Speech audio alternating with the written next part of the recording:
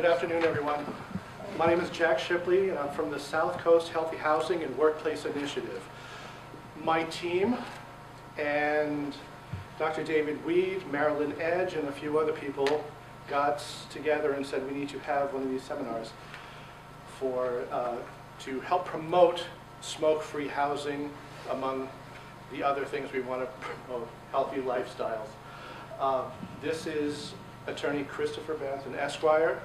He's going to tell you all about what he does every day. He's going to answer all the questions you have about how to go smoke-free in your own houses. So, Attorney Banton. Thanks, Jack. Thank you very much. And thanks for everybody at South Coast YMCA for putting this together. So let me take a quick poll. Are you guys landlords? Okay. So we're talking landlords, we're not talking condominiums today, because they're going smoke-free too. So my background is I've been working with the Department of Public Health on this issue since 2009. And I'll tell a quick story about how this whole thing got started. Right. So it was, do you remember when restaurants and bars went smoke-free? Not that long ago. It was 2005. And what happened is the Department of Public Health set up a telephone number that people could call and report violations of this rule. And, you know, if someone's going to work and smoke was being allowed, they could call and complain and report them, and that would be that. So they started getting a lot of calls and kind of went like this. Hi, I've been living in my apartment for 10 years. Someone moved in next to me and their smoke is filling up my place. What do I do? Or, I just bought a new condominium. My son has asthma. The place is filling up with smoke from outside. What do I do? Or, I'm a landlord. I've got 5 units. I want to make the smoke free. What do I do? The number of those calls have skyrocketed. And so that's when the department and other organizations like YMCA started looking at this difficult question, getting a lot of complaints, saying, look, we've got to respond to this. And so the way they responded is basically to develop materials, to look into some of the tough questions about this issue. And how do you get tough questions? It's totally legal to go smoke-free. I don't talk about the process. It's very easy. But to answer some of the questions that folks like yourselves might have so that you can make a decision whether or not to go smoke-free. So this is a voluntary decision, of course, of yours.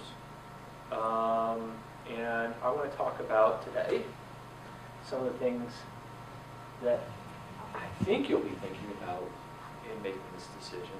Or if you've gone smoke-free, questions about enforcement, or how do I implement it? So this is what I'm going to cover. A few things to consider. That's the health effects. There's some introductory stuff.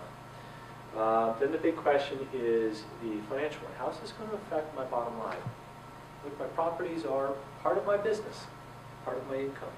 How's that going to be affected? So I want to address that too. The process of going no smoke, to go no smoking. I have a model lease addendum here and some other materials, and we'll talk about that. We'll walk through that. We'll walk through the implementation process. Again, it's very easy. Enforcement, always a big question. I'll foreshadow the answer a little bit. Places that have gone smoke-free, landlords report back, very good decision. Enforcement, that nightmare, has not come up. Yes, there have been some evictions because of this rule, solely for violating the no smoking rule, but not a lot, and that's a good thing, right? The reason is residents like this rule. And then trends, that's sort of what you can expect from state regulation or statutes on this. And again, the shorter answer is there are none. There have been none. Very few proposed. This is just happening as is through market forces. So let's get into some of this stuff. So a lot of things burn in the home, right? In your units. There are a lot of things that burn, from candles, incense, tobacco, gas, meth labs. Some you really worry about, some you don't think about that much. And look, we wouldn't be here if you didn't have smoke going from unit to unit, if you didn't have the smells going from unit to unit. This is an interesting slide. This slide and this one are from the Cambridge Health Department. They have I think the word is industrial hygienist, someone who comes out and works with property owners to address like smells and airflow and ventilation and stuff. That's a healthy building, that airflow. That's not an unhealthy building. That's the way buildings are supposed to function. That too, that's very healthy, to have airflow going from unit to unit. The reason that's healthy is because if you take a unit and you encapsulate it, you put it in a big plastic bag, that unit's going to fill up with mold. And that unit's going to stink. And that's going to be really healthy. So the building code doesn't call for that. In fact, the building code and the sanitary code, they talk about the number of air exchanges per hour, and active and passive and ventilation requirements. So this is a very healthy building. But what this does is it takes smells, whether they're cooking, candles, or tobacco smoke, or marijuana smoke, from one unit to another unit. Even if it's the top unit down to a bottom unit. That's all, necessary and good airflow, but you get that unit to unit smell. So that's why we're here today. Someone smokes in one unit, and they think they're smoking in their own home. And their smoke is going into the neighborhood. Even if it's higher, smoke goes up, even if it's higher, just by the natural forces of passive and active ventilation, that could come all the way down to the bottom. You just don't know. Here are the leakage points. It goes from unit to unit. These are leakage points in even a new building. You're going to have smoke going up where the pipes are, under the door. You have to have airflow under the door. These are things that are required.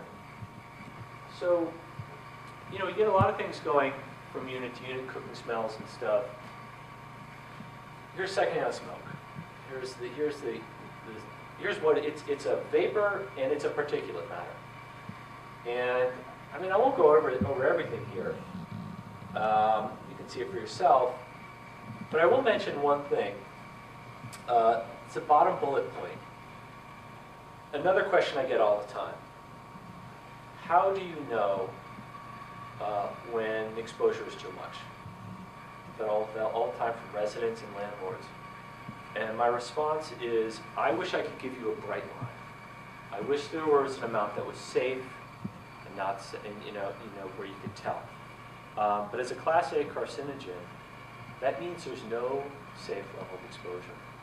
So asbestos, formaldehyde, those are other Class A carcinogens. Those are also things that are in secondhand smoke. So, again, you get the unit-to-unit airflow. You get the problem that there's no safe level of exposure, which means really the right move is to go smoke-free. So I'm just going to talk a little bit about the health effects. The issue with the health effects are, a lot of people think, okay, this is just the long-term lung cancer. Everybody knows lung cancer. You've heard about the Marlboro Man dying from lung cancer. I should say Marlboro men.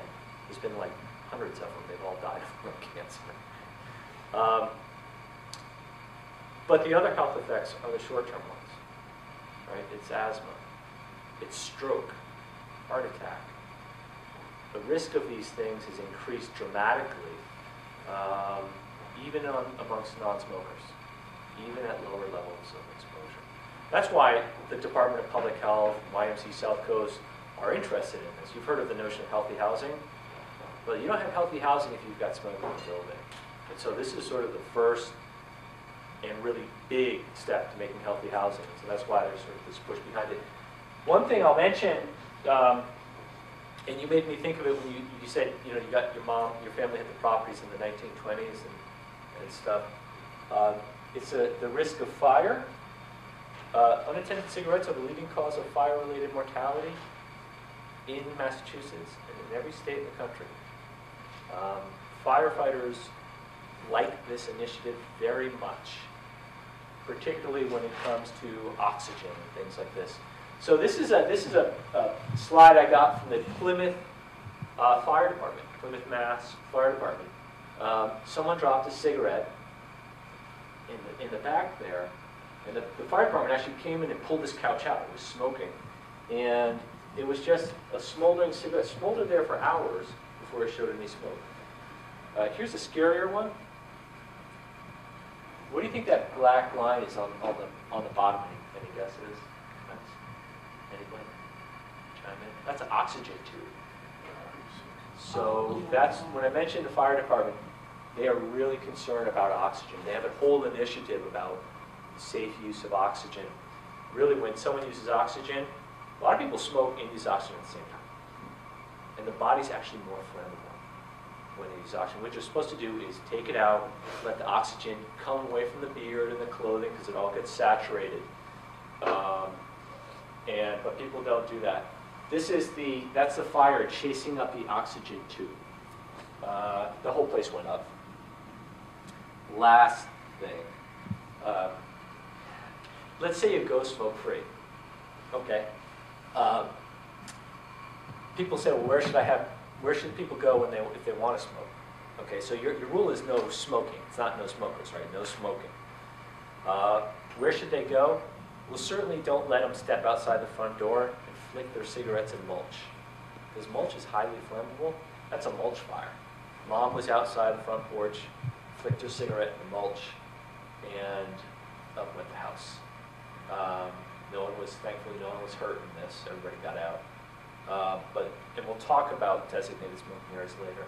This illustrates the fact that don't just say don't smoke in the building. Say get off my property and smoke, or go off somewhere and smoke. Okay, enough on the health and safety. Let's talk numbers briefly. So I knew when we started this, a lot of people were going to ask me, how's this going to affect my business?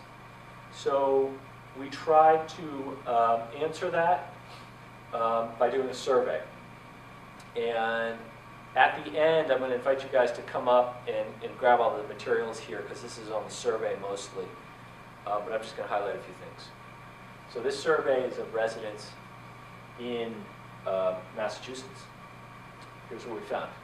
Basically, we want to get at their preference. So the effect of the non-smoking rule on their property listing.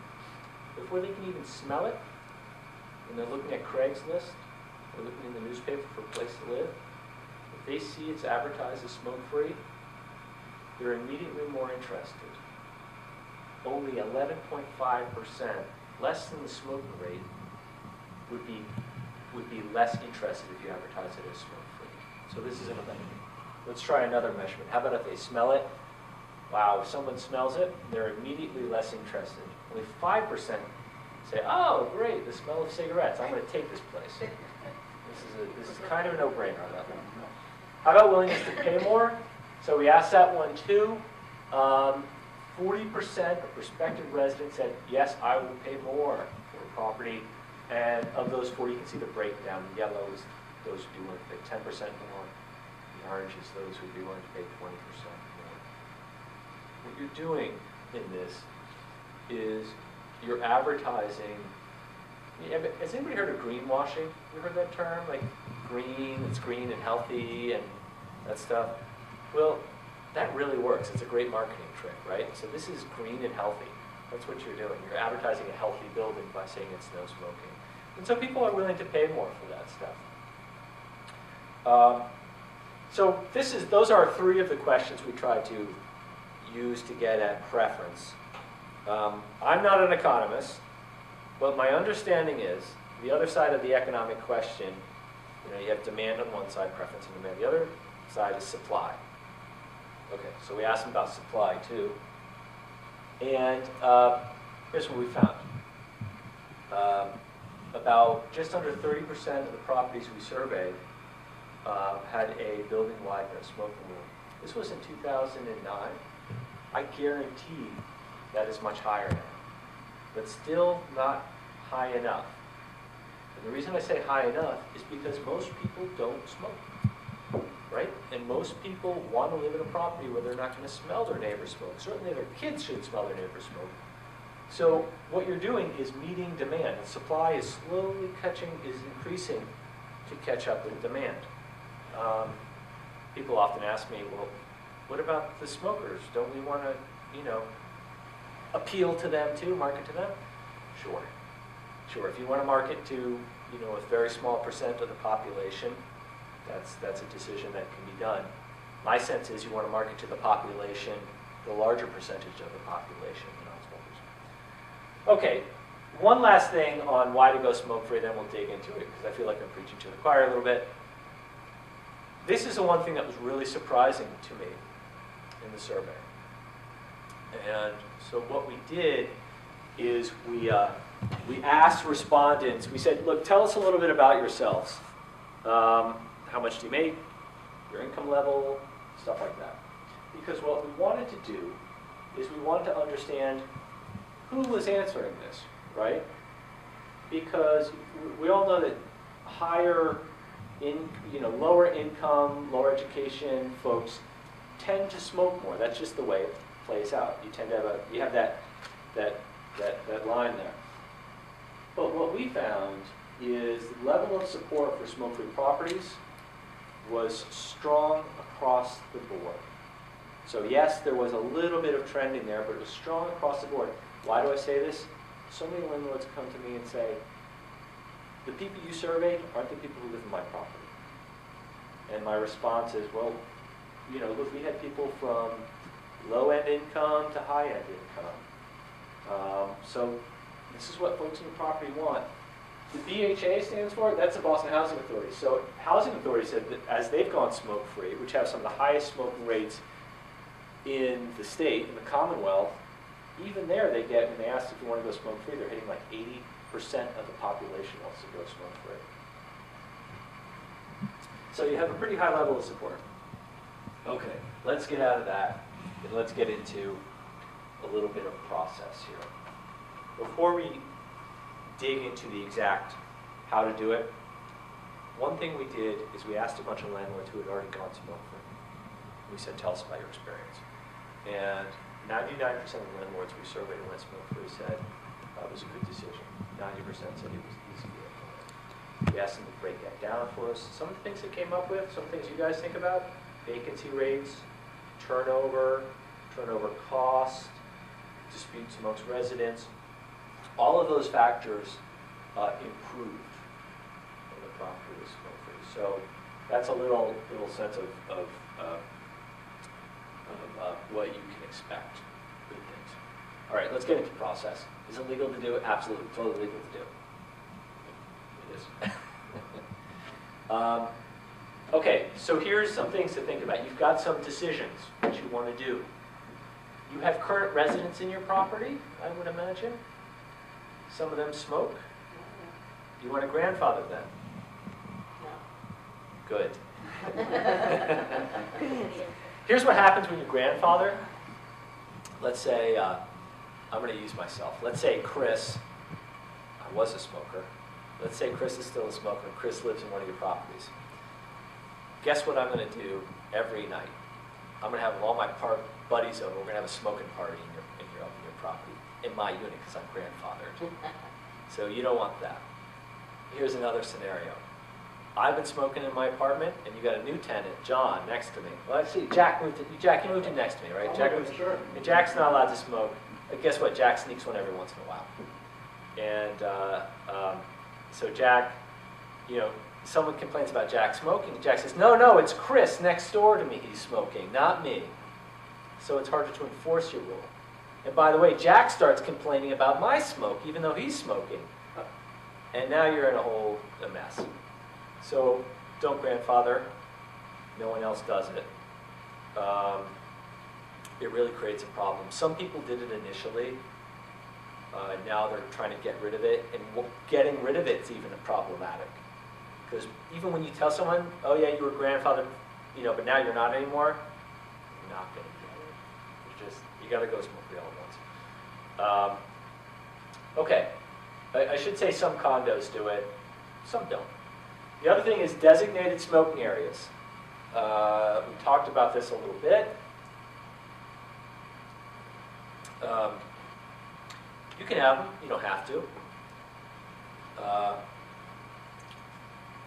I think one of the things you want to do when you go smoke-free is you want to make it feel like a building that's smoke-free.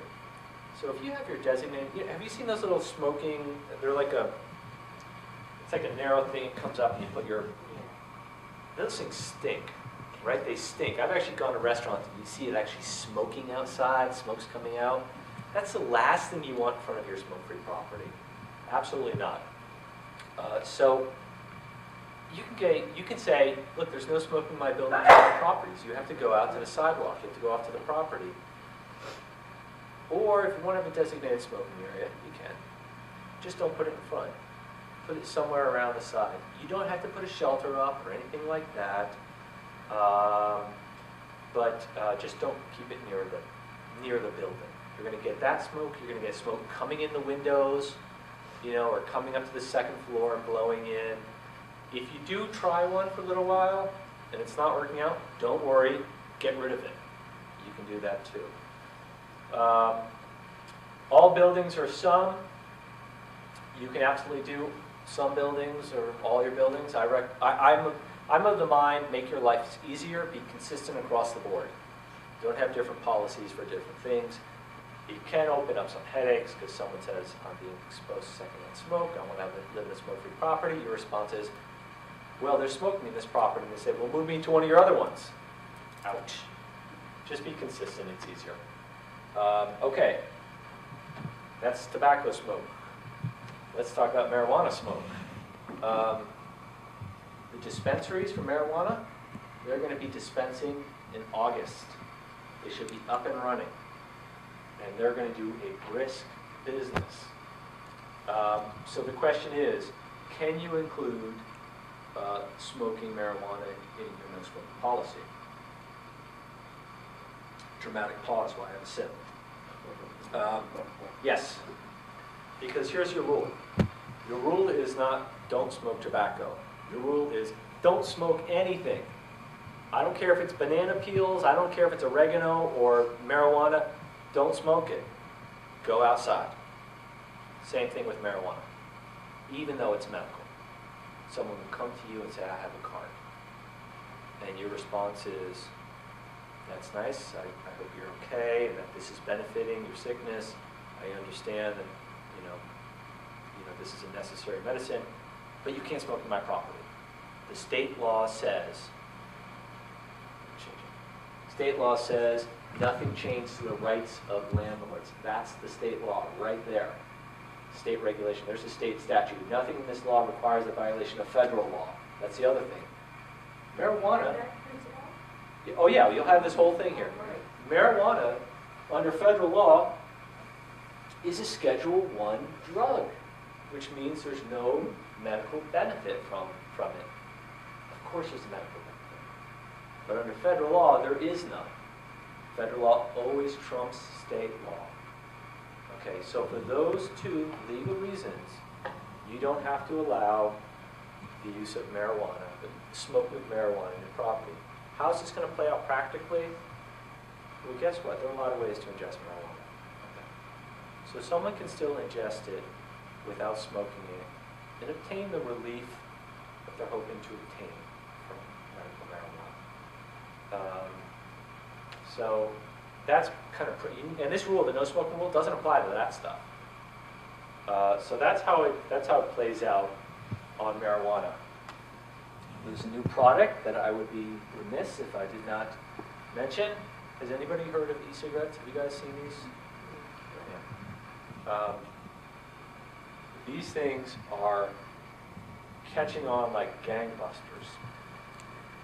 And so before I talk about how to address them, let me just say a few things about it, because that kind of tells us what to do.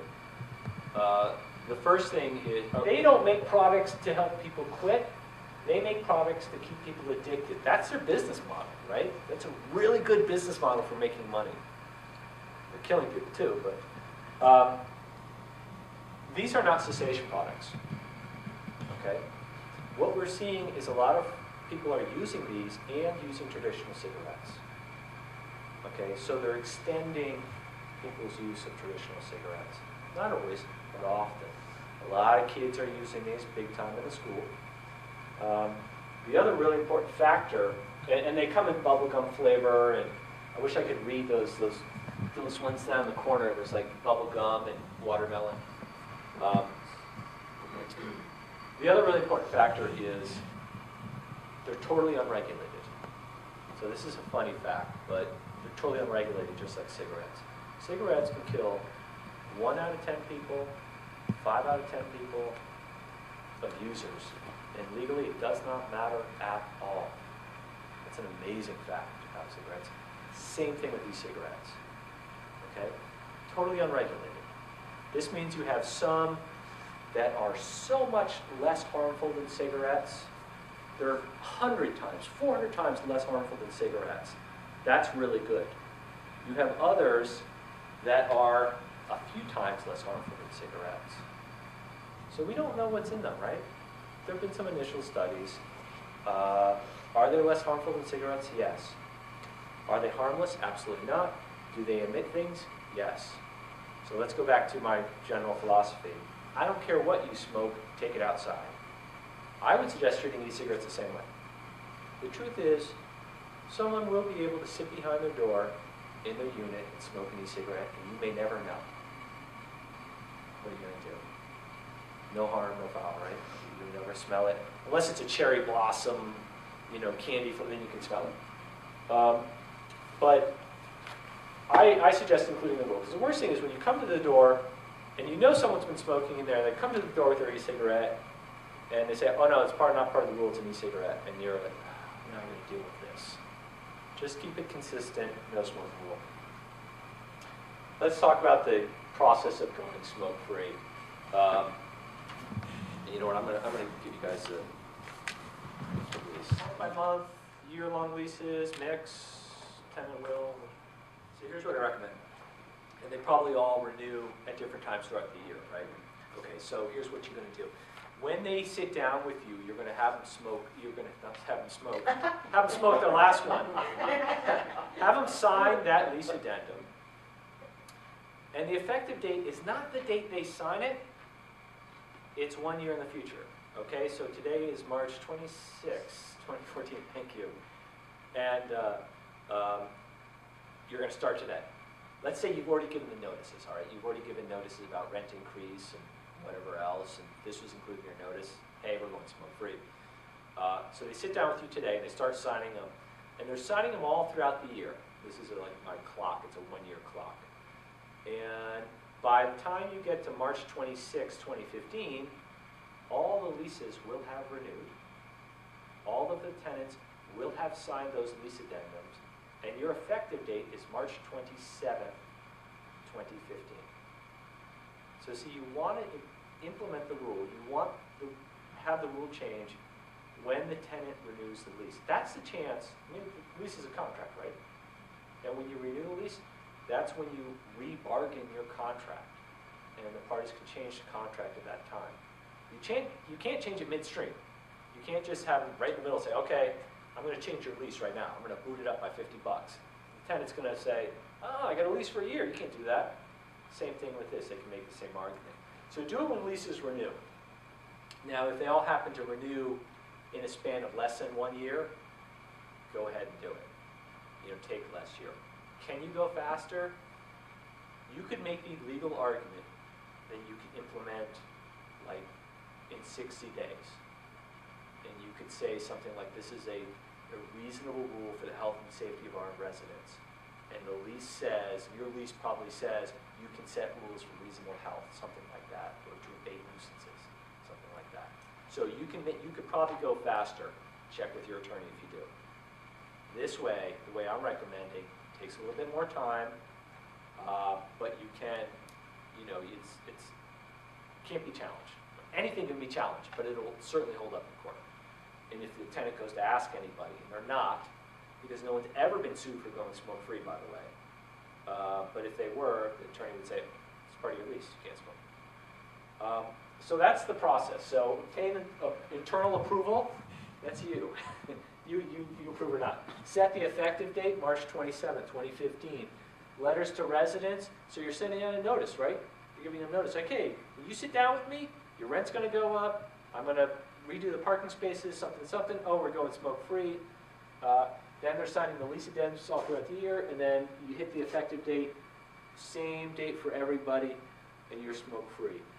Can you, so question, let's say the smokers are the first one with their leases to renew.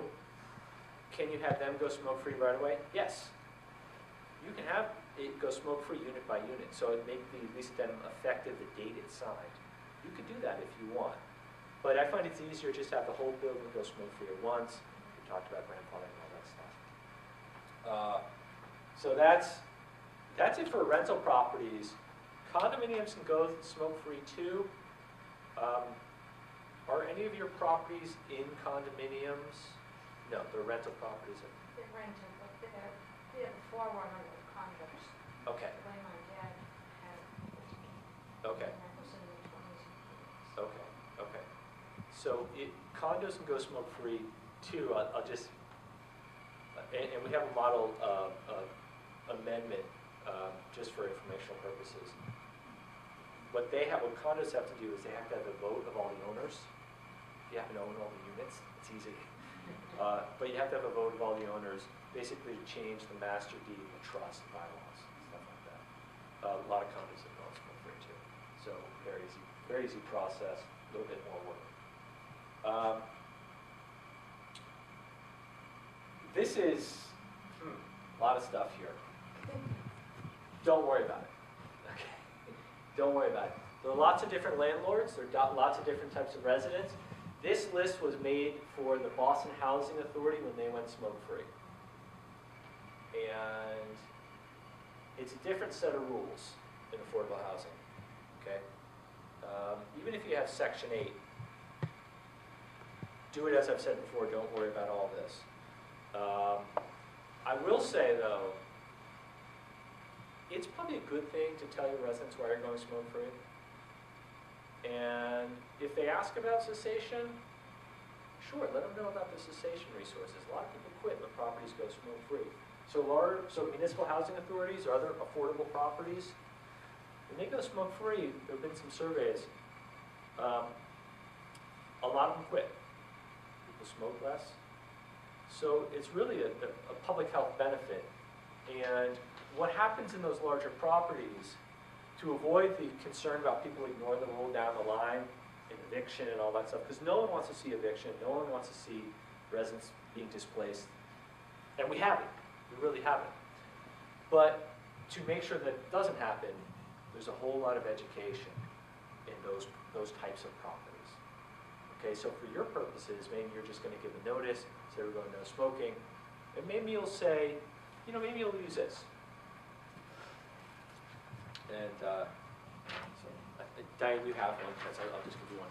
So maybe you'll give them that, or pull off some bullet points from that and say, hey, look, we're going no smoking because I want to reduce the risk of fire, I want a healthier building. It's just all in all a good move.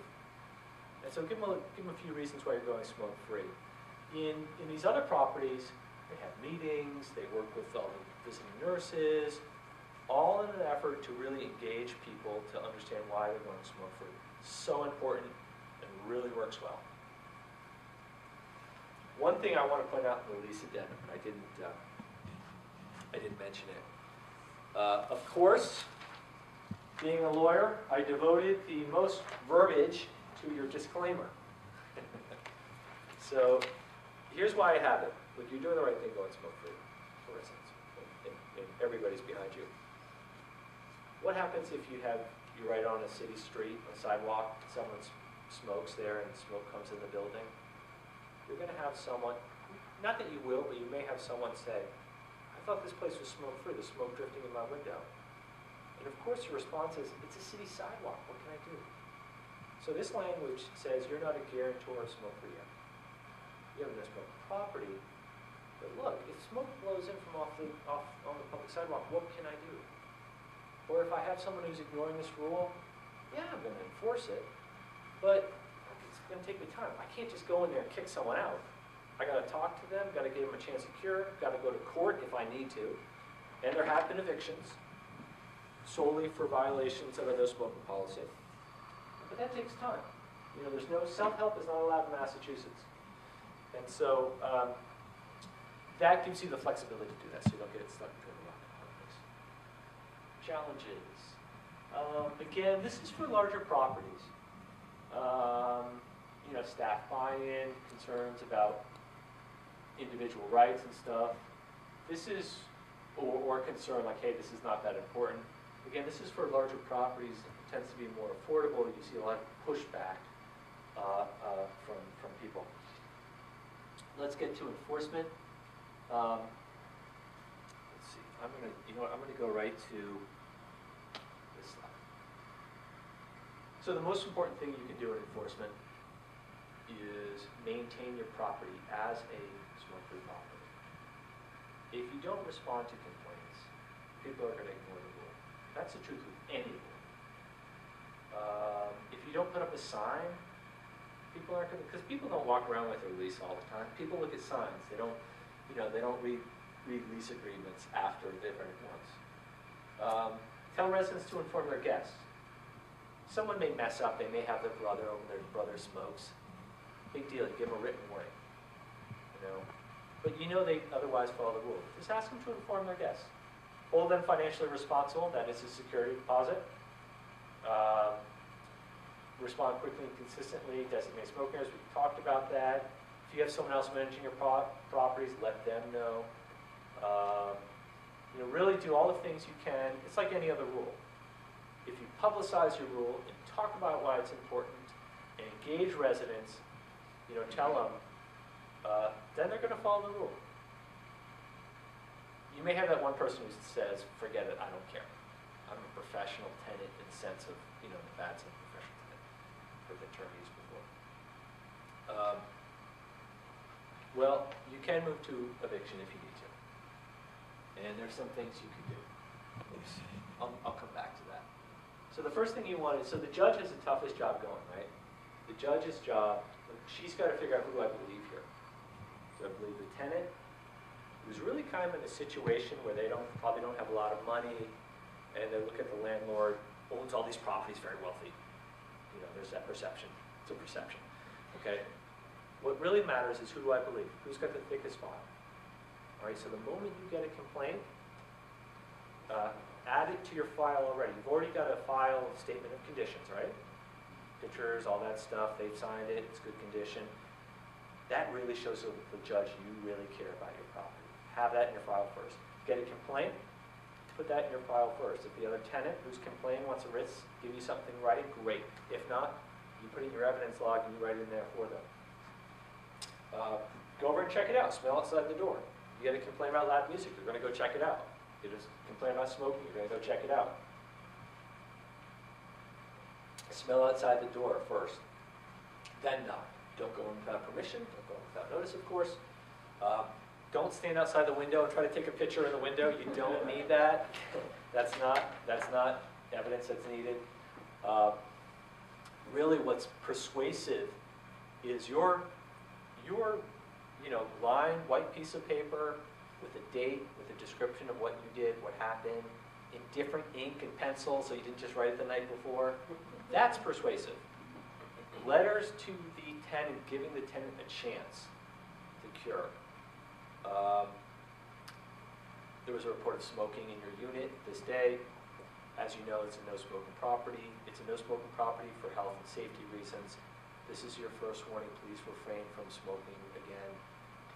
If you have any problems or have any questions about this notice, please do not hesitate to contact me. Have 2 of those in the file before you start. You know, give them 2 chances. I don't know, maybe you don't, but give them 2 chances. Be a little flexible there. You'll know who's going to be problematic. They'll go through those 2 chances really quick. But what you're showing the judge now is you've got a copy of the lease addendum. You've got a copy of the letter you sent out before they signed the lease addendum that describes why you're smoke-free. You've got the 2 warning letters. You have a picture of your no smoking sign. You have the statement of conditions. You've documented the fact that you're a really good landlord and done everything you can to keep this a healthy and safe property. And the judge is going to say, I believe you. You're a good landlord. you're one of those good guys. So that's the evidence you really need. A lot of people ask, is there a piece of equipment, scientific equipment, that can detect secondhand smoke? Yes. I don't think you need it. Because you're going to get before the judge, and you're going to have this expensive report that says there's smoke in the property. The judge is really going to like that. And if you ever need to go before this judge again, the judge is going to say, hey, where's that report? And you're going to say, I can't afford $1,500 every time on a report. So you don't need it. Just, enforce like any other rule. Document your file. Written complaints from other residents, your own writings in there. I will go over some of the equipment. So here's what they have. There's a $600 badge, like a sticker. You put it up on the wall, like a radon detector. Same thing. Put it on the wall, it stays there for a few days. Send it away. You get a report back. Yes, there's secondhand smoke, or not. $600. Pretty expensive. Yeah. This is based on scientific. They used to do a lot of scientific. They still do scientific studies about smoking bars and stuff like that. This is the thing they use. They put this thing on the wall. There's another one called a particulate sensor matter, the sensor device. And this is a common piece of equipment that industrial hygienists and some health departments use all the time, and it detects little particles in the air. And so they stand outside and take a reading. They stand in the hallway and they take a reading. And they stand right outside the smoker's door and they take a reading and they see a spike in particulate matter. They say, okay, there's smoking in there. Oh, thousands. I think that's over 1,000 piece of equipment, and plus it's a piece of equipment. Again, I don't think you need it. There is a new product. I have no financial interest in it. It's being tested now. It's about the size of my smartphone, I guess a little bit bigger. And it actively detects secondhand smoke like a smoke detector. And it beeps. Or sends a signal to your computer, like an email. So that is coming online. There's certainly a demand for it. Actually, not in this context, but for hotels, believe it or not. Because they'll put that thing up, it goes off, they ding the person's credit card for $300. Big money maker.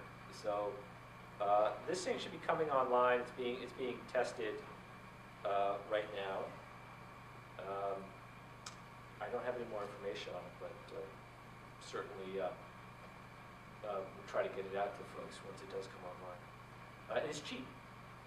I think it's like I talked to the inventor. It's out of Dartmouth, and some other guys, and they were thinking like 150, something like that. So it's pretty cheap. But again, it's not ready. I wish I had one. We could put it right up and test it. One more thing on enforcement, and I don't think I have two things on enforcement. Let's do this one first. So reasonable accommodation, and I'll talk about this slide with a story. The Milford, Connecticut Housing Authority went smoke-free years ago. The executive director is a great guy, former state rep, Anthony Vasilio. I'm never going to forget his name. He's this animated, wonderful guy. He actually got one of those particulate sensor matters, sensitive devices. Before he even turned around, he walked around his property with it, and everybody thought it was on, so the compliance levels went up. Really kind of funny story. But the day after he went smoke-free, he got a letter from the doctor of one of the residents. And the letter said, my patient needs to have a waiver from your new rules. She suffers from anxiety, depression, some other things. So she needs a reasonable accommodation of letting her smoke. And so Anthony responded as he properly, and he said, we received your accommodation request. We need a little more information to process this request. And they had a series of questions. And one of them was, would you please point to the clinical guidelines from the American Medical Association or American Psychiatric Association, or any clinical guidelines that says smoke is a treatment for anything? Never heard from the doctor again. Just vaporized, disappeared. The truth is that smoking is not a treatment for anything. Smoke them if you got them. Let's take a 10-minute smoking break. Is not a treatment. There's no nexus between I have a condition and smoking alleviates that condition. There have been some incidents of, and this is rare, I bring this up, this is very rare. There have been some incidents, and Diane was mentioning one earlier, I've heard of two at the Boston Housing Authority, where a counselor said my person needs to be, my patient needs to be able to smoke, and they denied it, and nothing ever came of it. Because you can't make that connection, you can't make that nexus. Even if one can make that argument,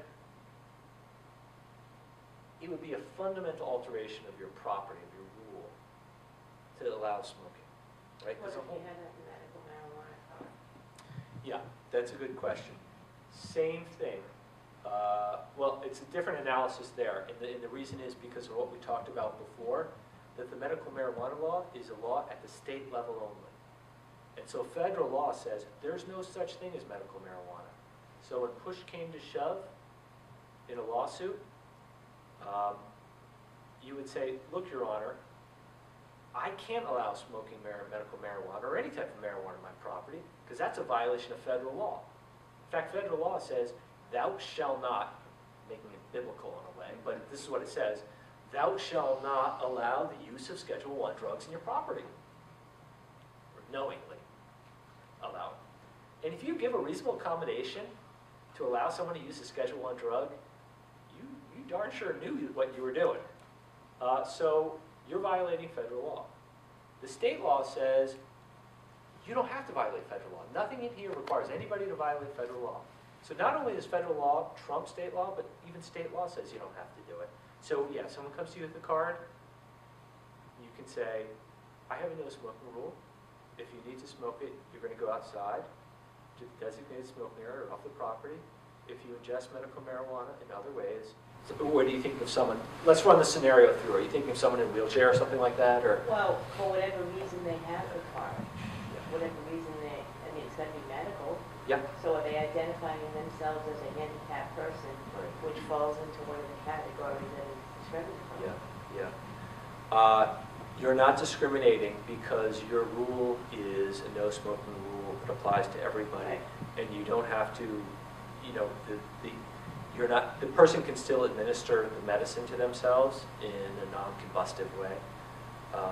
So it's not discriminatory. But I can see how this does become confusing, but it's going to be up to you to clarify this for the residents. And I think the best way to do that is to be very respectful of them, because chances are they are suffering from the condition. And I think it actually could be mental or physical, but they probably really are suffering. And I think the right thing to do, so let's forget about the law for a second, but the right thing to do is just be very clear. Okay, does this mean you're going to smoke or ingest it in other ways? Because my understanding is, this is me playing you, my understanding is there are a variety of ways that you can administer medical marijuana. So if you want to smoke it, you have to go outside. Okay. If you want to ingest in other ways, that's fine. But that's in full compliance with my no smoking policy. And you're just very clear. You don't have to worry about the underlying rationale. You can worry about that later if you need to. But just be very clear with them about that. And there are, so they may say, look, I wanted something with a very high dose response. Eating brownies may not do it for them. The smoking really gets you high quick. And that's part of the medicinal value of it, okay? But there are like liquids now where it's a very, very fast dose response. Ingestion, so dose and response. And they can get that without smoking it. So this is a fair balance, and it complies with the no smoking rule, and it doesn't bother other residents too. So we'll see how this plays out. It's been in place in a few other states. State of Washington, the Housing Authority, someone was being evicted from marijuana use, and the person said it's medical, and it legitimately was, or at least they had all the credentials. And the federal judge said, what do you want me to do? It's illegal under federal law. I can't give you this accommodation, and upheld the eviction. So it has played out in other states. Will we see some lawsuits on this? Of course, we're seeing lawsuits already around the dispensaries. But I don't think it's going to play out in this way as much.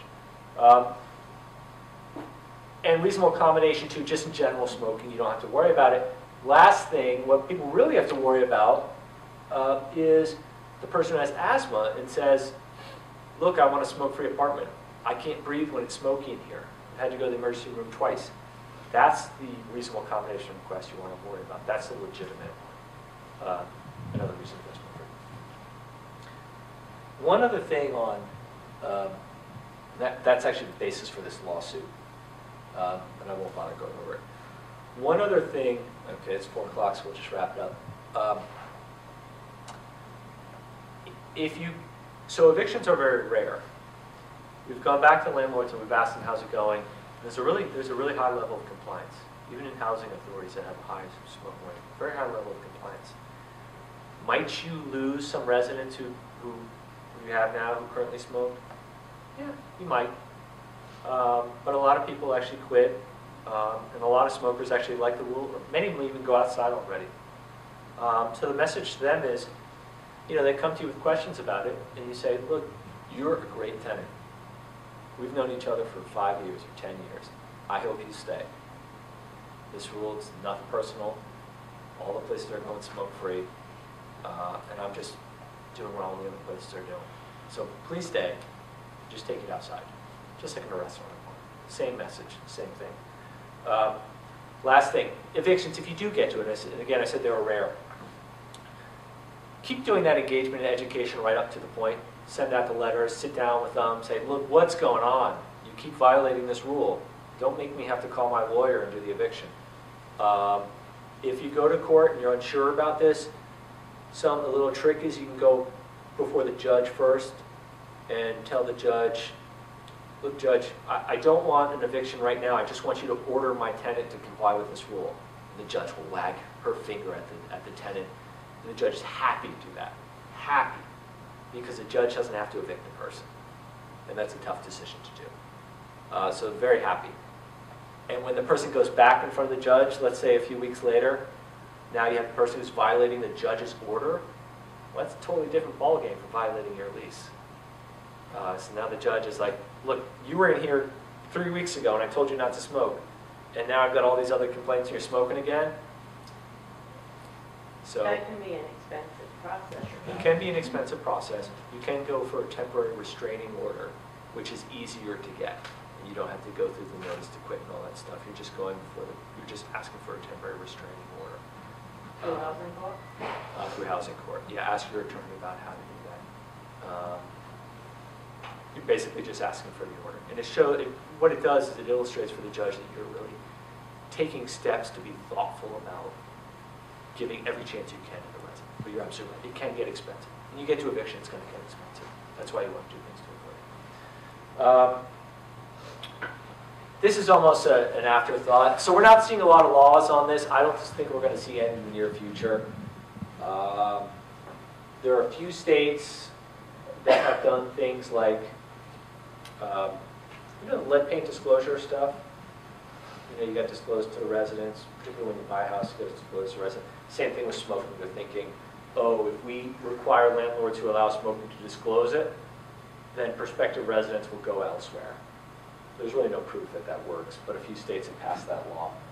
A few towns out in California have banned smoking multi-unit dwellings with a variety of exceptions, but we're not seeing a lot of laws on this. This is really driven by market forces.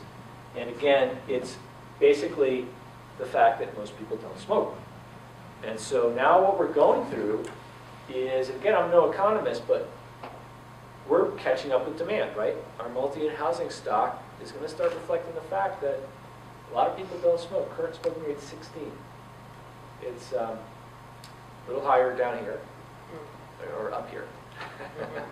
And it varies from city to city, but it's not huge anywhere. It's not where it was not long ago. But do you think unemployment has a lot to do with smoking? Could be. People go back to that. I think it could be. It's like it's a vice. People tend to pick it up. But still, though, in general, the smoking rates come down an amazing amount. It used to be over 30% easily. What was it like 20 years ago? Do you guys know? 42% nationally. 42%, yeah. Wow. Not long ago. That's Not good. long ago. So it's come way down. I mean, smoking is, and for good reason. I mean, it kills more people than all homicides, suicides, drug use, car accidents combined, by far. AIDS included, everything combined. That's a lot of people. And a lot of non-smokers too it kills. So it's come way down, and our multi-housing stock is changing to reflect that fact. So where are we going to be 5, 10 years from now? You know, most places are going to be smoke-free. Those that aren't, that's where the smokers are going to go.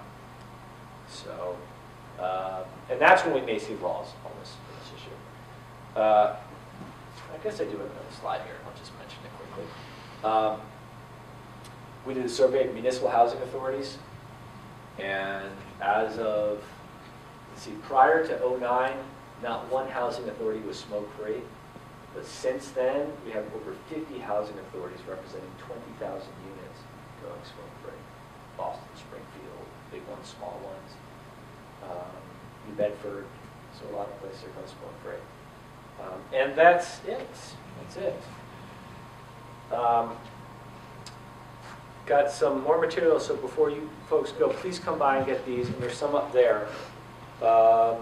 And this number's on the, that's me. It's a toll-free number. If you want to call, I have some questions. I'm happy to try to answer them. It's free, doesn't cost you anything. If you go smoke-free, advertise it and let folks know. Yeah, please get this, copy them, use them as you would like. And if you want, I can email you versions of these, and you can cut and paste and use anything you want from them. So, and my email is. Very informative. Oh, good. Thank you.